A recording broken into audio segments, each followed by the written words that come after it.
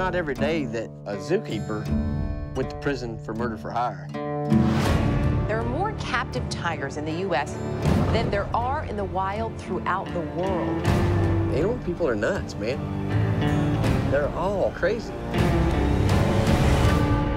I'm sure y'all got a story to tell. Good afternoon, ladies and gentlemen. My name's Joe Exotic, and this is Sarge.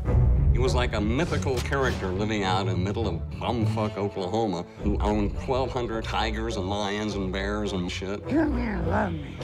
Matt spoken, good looking, love to party and have fun. I don't think we're done blowing shit up today. I don't figure you are.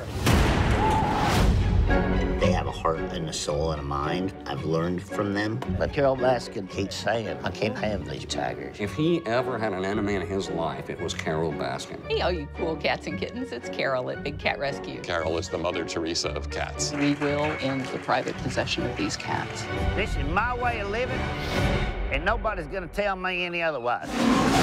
Carol has an army of people working for free. She's a plain out hypocrite. She literally does everything that I do. So Joe says, will you go to Florida and what? Kill that fucking lady. What a story. And it got way bigger. Sometimes they say that I'm the prototype for Scarface. We're supposed to be sexy, and we're luring people in. You may now kiss the grooms.